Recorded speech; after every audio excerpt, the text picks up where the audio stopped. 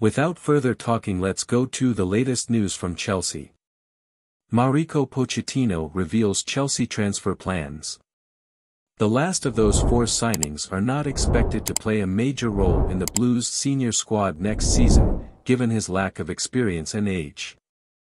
Meanwhile, on the outgoing front, Kai Havertz, Mason Mount, Mateo Kovacic, Kalidou Koulibaly, Christian Pulisic, Edouard Mendy, Ruben Loftus-Cheek, Ethan Ampadu, N'Golo Kante, Pierre-Emerick Aubameyang and Cesar Azpilicueta left the club.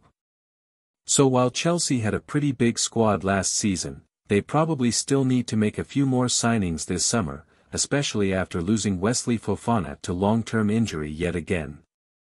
And now, Mauricio Pochettino has spoken about Chelsea's transfer plans.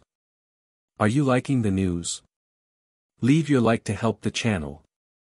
Thus you motivate me to always continue bringing you the latest news from Chelsea. Pochettino said after winning the Premier League Summer Series, "It's obvious that maybe we need to strengthen this defense area. We need experience in midfield. My information is that a player who is from France is going to sign the idea for some time on loan. I don't know, how many new hires do I need, because if I say a few numbers later I might create a problem. For me it is important, the club is working hard to try to improve all areas." The French player referenced by Pochettino is presumably 19-year-old Rennes midfielder Leslie Ugochukwu. And now Chelsea fan, I want to know about you. What is your opinion about this?